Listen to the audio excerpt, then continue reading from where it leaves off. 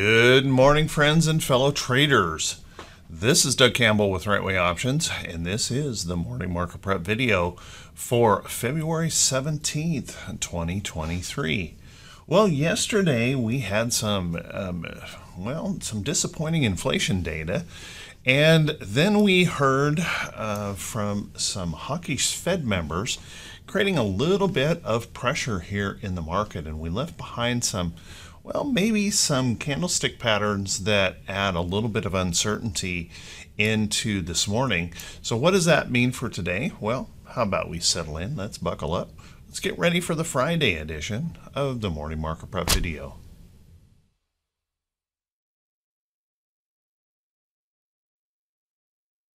Good morning once again, everyone, and thanks so much for being here. I do truly appreciate it.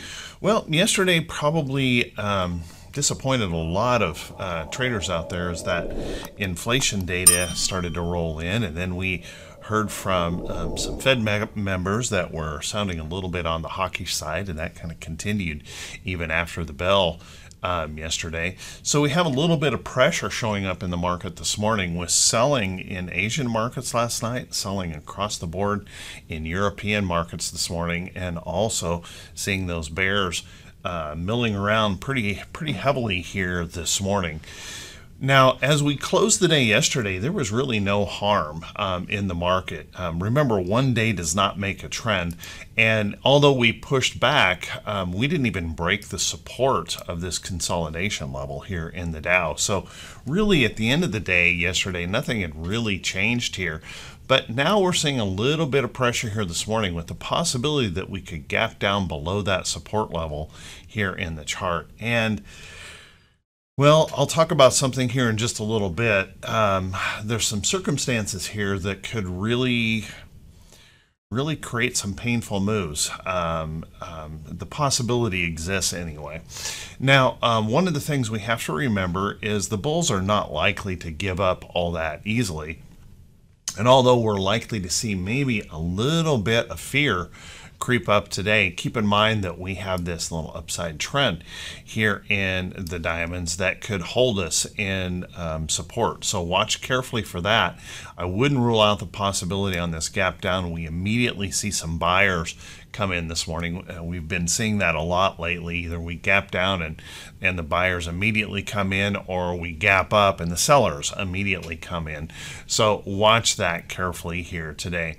Now, if the bears were to continue to push on through here this morning, well, our next level of support is right down in here across these tops of this consolidating area here, and notice that kind of joins up with the support of that consolidating area right here.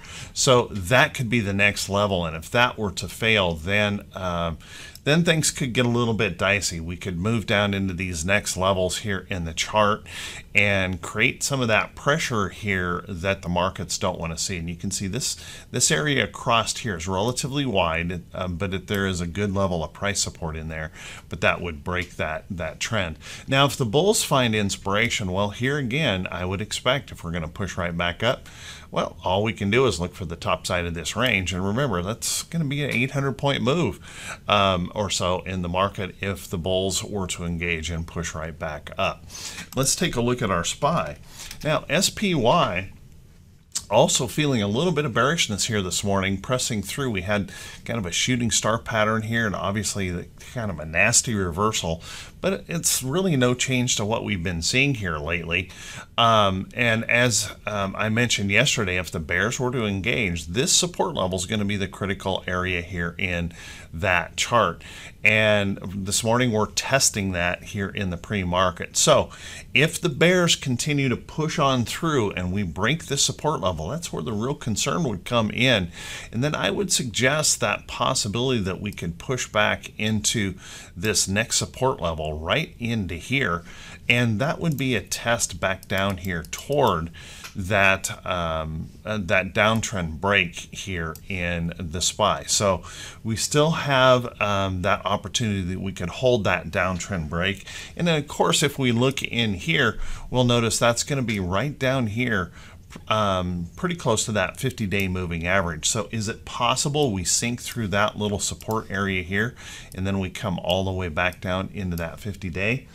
I do think that possibility does exist. Will that be the case? Can't say that, but we'll want to watch for that possibility. Now, if those bulls find reason to re-engage here today, and I would expect them to fight back, then look for, once again, just a rally back up here to test those resistance highs again in the chart. It is entirely possible that if we were to bounce, we could bounce back up here into that downtrend break and create a little bit of a lower high and continue that move down as well. So watch that close. Our QQQ, I think, is probably one of the most vulnerable because we are the most overextended in the short term here on the QQQ. And if you notice yesterday, or not yesterday, on Thursday, we had popped up and we kind of peaked out from over the top of that little lower high here in the chart, but that kind of created that opportunity for a little double top high in there. And as you can see, the bears pushing here this morning, but I don't think anything critical happens here unless we break that support level in the chart right there. So if the bears continue to push, I would look for a test of this level in here. Now that's going to be a fairly big point move, and that could be really painful if you were one of the last ones in the door to buy up some tech stocks. If that were to fail, then watch for some price levels down in here to potentially be tested. And keeping in mind that if that were the case, that's just a pullback here to the 200-day moving average. Imagine if we were to pull all the way back to our 50-day moving average, which certainly could be possible. And that creates that circumstance that I wanted to talk about here this morning. I don't want to suggest that this is going to occur, but I certainly see the circumstances kind of lining up for the possibility that this could occur. So we could see some selling maybe pick up today if that fear really starts to crop up. If fear really starts to come into the market and we're heading into a 3-day weekend, you could certainly see the circumstances where we could have everybody running for the door all at the same time to protect their profits, protect their capitals, heading into that 3-day weekend and the uncertainty of that 3-day weekend. And because we are so extended away from these moving averages, we've been so overly exuberant here in the short term, you could certainly see the possibility of selling that could get really intense if that fear really creeps up. In fact, it could be so intense that it would almost resemble like a flash crash possibility of pulling us back toward those major moving averages. Now, again, I'm not suggesting that's going to occur, but I certainly see all of those stars aligning for that potential that that could occur, particularly if that hawkish attitude really starts to creep up with those Fed speakers today. So watch that carefully. Now, if we take a look at our IWM also running into a little bit of a problem. We saw that little lower high that created in here, and we rallied back up to test that as resistance. We had already slipped out from underneath that upside trend here in IWM. And we're seeing just a little tiny push here in the Russell. The Russell's been holding up really strong overall. So that might be our saving grace here in the market if we continue to hold on in that small cap sector. But if those bears were to continue to push, look for a price support level down in here to potentially be tested. If that were to break, then things get a little bit dicey, and I could see that possibility of coming back here to that 50-day moving average. Now, if the bulls re-engage here, then right back up here. Look for them to push us right back into that level. Let's take a look at our VIX. The VIX saw a little bit of fear creeping in yesterday. We bounced off of this low, but I don't think obviously it's not enough to change the direction of the market yet. If we take a look at this downside trend, the bulls are still in control of the trend. So I don't think there's any major reason for panic here. But the circumstances certainly set themselves up where we could see that occur, where that panic could really come in. So I would expect with a gap down open this morning, we could see that downtrend in the VIX here break to the upside. But remember, that doesn't really matter. We can break those resistance levels for a short period of time. What is required is whether we hold it as a support and push on through. Remember, I've talked about these resistance levels in the chart, and we only are likely going to really see those bears engage if we start breaking through some of those resistance levels here in the chart and holding them as support. That's where some panic could start to come in. Let's take a look at our T2122. Now, that has been one of those contentious areas, I think, here in the market. We have been so exuberant here, even in light of bad economic data, that creates that circumstance again where that tough selling could potentially come in, and unfortunately, if it traps a lot of people long, that's where everybody's selling to get out of the way, and that kind of cascades and tumbles on itself. I'm not suggesting that will happen, but I do see the circumstances where that could be created. So kind of keep an eye on this. We're holding above the 50% area here in our T2122, and we all know that T2122 doesn't give us the direction for the market. It just tells us those places where we can move if we find that inspiration. So once again, if the bulls find inspiration, well, look up here. We've opened up a pretty big opportunity. As a matter of fact, in the diamonds, we've opened up about an 800-point opportunity to run back up and test resistance levels in the chart. However, if those bears continue to push on through, well, we also understand that we have that very big downside opportunity that could be created. And if we add in the kind of the overexuberance, maybe the overextension of these indexes, you could certainly see where that could be painful if that starts to engage and the sellers really start to come in. So watch that close. And then if we look at our T2108, I've been mentioning this in T2108 that we've been really overly bullish here, and it's kind of a rare circumstance where we could push up through those areas and hold it. Now, the good news here in this chart is we have some support in this area, and again, I don't expect the bulls to give up easily. So you could see some support across here where we could find, with this gap down open this morning, see those bulls come right back in and engage, bounce us back up, and maybe hold us into the weekend. That's certainly possible on a option expiration weekend, where there's going to be some of that jockeying going around, institutional pinning, trying to happen to hold prices to their best benefit here on the day. So watch carefully for that possibility as well. If we were to push on down through some of these levels, well, that's where we could really start feeling a little bit of pressure and pinch in those indexes that could really bring in those bears or engage them. So watch that closely. I'm going to have to say the same when we take a look at our T2107. I've been mentioning this, and we've been so doggone it. Got to type the right symbol. Who'd have guessed? T2107, we see that same circumstance in here where we may have kind of gotten a little bit carried away with the exuberance here in the market. There is some price support in here, as you can certainly see in that chart. So there still is that opportunity that the bulls could grab onto some support with this expiration Friday and trying to hang in there. So watch that closely. But if that were to start breaking down, well, that's where we start to really feel, those bears kind of breathing down our neck a little bit, and that could create a little bit of that panic selling. So watch that carefully. If we take a look at our T2101, well, T2101, I think is just confused here.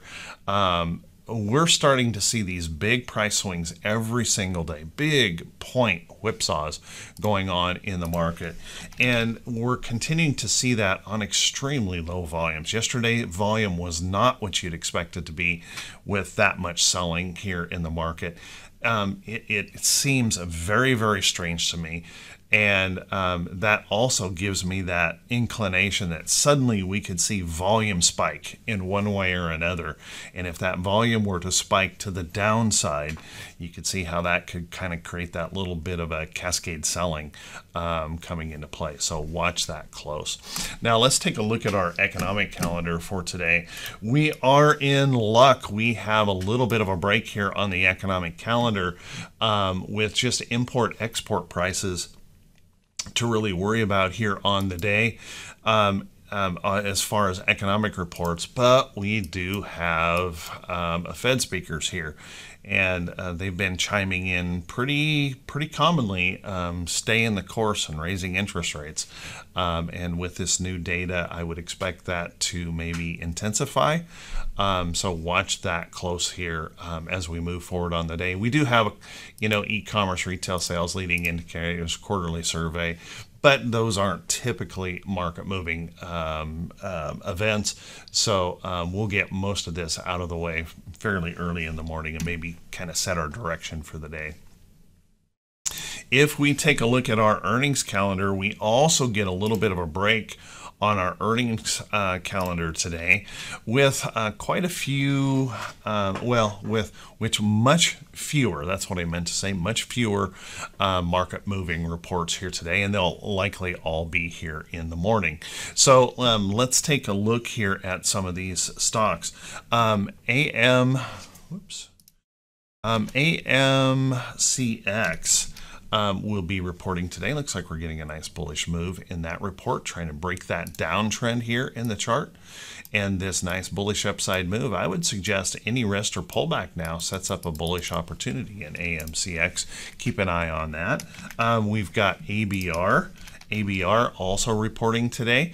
Keep an eye on that. We're dealing with some price resistance here in the chart, but we do have this upside bullishness coming into play, and we're breaking out from that downtrend. So bullish report here could certainly continue to hold that and move ABR to the upside.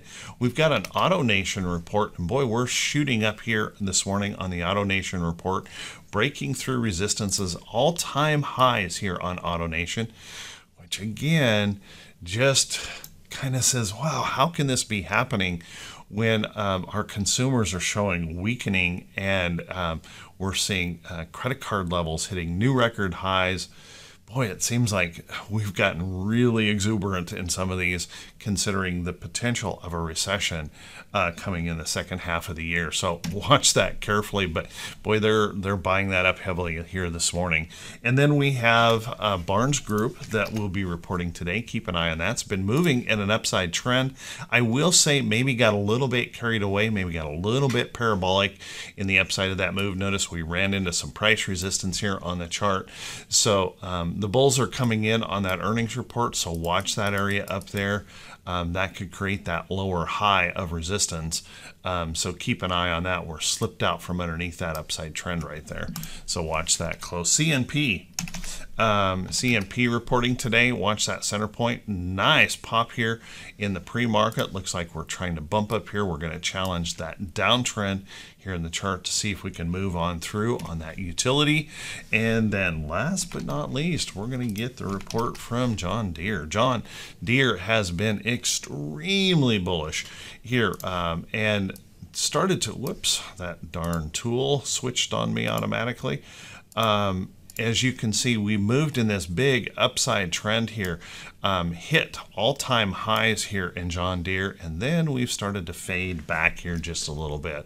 Trying to get a little bit of bullishness going here in the pre-market, but watch that closely.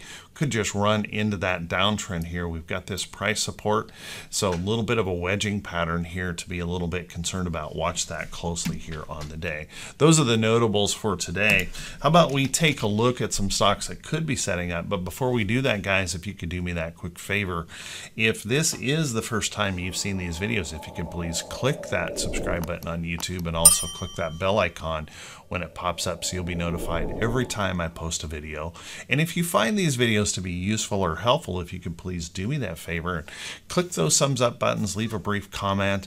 That helps the channel to continue to grow, and I do truly appreciate it. Thank you so much, everyone who does do that. let's take a look at some of these stocks, and please keeping in mind, guys, these are not recommendations to buy or sell any security. You've got to do your own due diligence, and remember, these are just only ideas and thoughts, maybe something you could put on a list, but make sure you're evaluating these trades against your own personal risk tolerance and your goals in your trading. Let's take a look at a couple of these. First off, as you guys know, I've been watching AMD, and I've been holding a small position here in AMD, and now we've got that little bit of selling coming in, that uncertainty coming here into the market. So let's watch this price support right in here on AMD, see if that can hold. If that doesn't hold, then I would say we've got a little bit of a problem here in AMD. You can see we've got that upside trend, but if that were to fail in here, we may slip back and come back into a trend kind of in that area here. So that could mean maybe a longer term consolidation or more of a pullback. But watch that closely. We also want to kind of keep in mind that we were reacting negatively to that little trend to the downside here. Shouldn't say little, but that downside trend. So reacting negatively to that. So watch that closely. Let's take a look at some stocks that moving around quite a bit here. Datadog had an earnings report just yesterday and was moving pretty strongly to the upside, but that selling came in all of a sudden, reversing it on the day. That's a big, ugly shooting star type candle there on that reversal. But if that continues to hold this price support in here, then I couldn't rule out the possibility, holding price support, holding trend, that could come right back up. So keep an eye on that. DKNG continuing to push through on its earnings reports. Very, very strong to the upside. Buyers were definitely rewarded here by just chasing into this ahead of that earnings report. But let's watch here if we could rest or pull back now. Look for that next opportunity in that trade, something for the list to see if we can find that next opportunity into that trade. CRWD, I think, has been a really good looking chart, and it's been moving in a methodical fashion, not big herky-jerky moves in the chart. So watch this. We're resting and pulling back here after a good earnings report. If that holds this support level and holds right in on that trend, then this really could set up that next opportunity long in CRWD. So watch that carefully. Let's take a look at some of the big techs. Stocks like Amazon. Amazon getting a little bit of a question mark coming in here. As you can see, you may have to squint just a little bit, but you could kind of see the possibility of a really big head and shoulders pattern that could be setting up here on Amazon. And there's our neckline. If, and this is a big if those bears were to engage here and really start pushing that down, you could see how we could break through that neckline. And if we were to measure from the top of our head to our neckline, and then use that for the extension, well, that takes us right back down to the lows here on the year on Amazon if that were to fail. So keep an eye on that. There could be some problems coming here in Amazon. You'll want to watch that closely. Take a look at Google. Google also showing a little bit of a problem here in that chart, and once again, you might have to squint just a little bit, but you see that possibility of that ugliness that could be setting up here in Google. There would be the neckline. So again, if those bears were to push and break down through that neckline, once again, we measure from the head to the neckline, you could easily see a retest of these lows here in Google. So keep a close eye on that. With bond yields rising, we certainly can't rule out that possibility. Let's also take a look at the US dollar. US dollar, a lot of volatility here in the pre-market, but the US dollar has been moving back higher. So this is going to create some interesting circumstances in the market as well. We're likely to see gold, silver, materials, commodities move lower, and then as that dollar increases, and then we're also likely to see those bond yields moving up, which as a general rule creates some pressure overall in the market. So watch that closely. You know, we've got a 3-day weekend coming, guys, and that uncertainty going into a 3-day weekend can create quite a little bit of volatility. We also have an option expiration day coming into play, and it really all depends on how tenacious those institutions are to try and work to pin prices to their best advantage on the day. So keep a close eye on that. Again, anything is possible, so be very, very careful as we slide into the uncertainty of that long weekend. And I wouldn't rule out big whipsaws and big potential point moves on the day, so trade wisely. I wish you all the best. Have a wonderful 3-day weekend, and I'll see you right back here bright and early next Tuesday morning. Wish you all the best.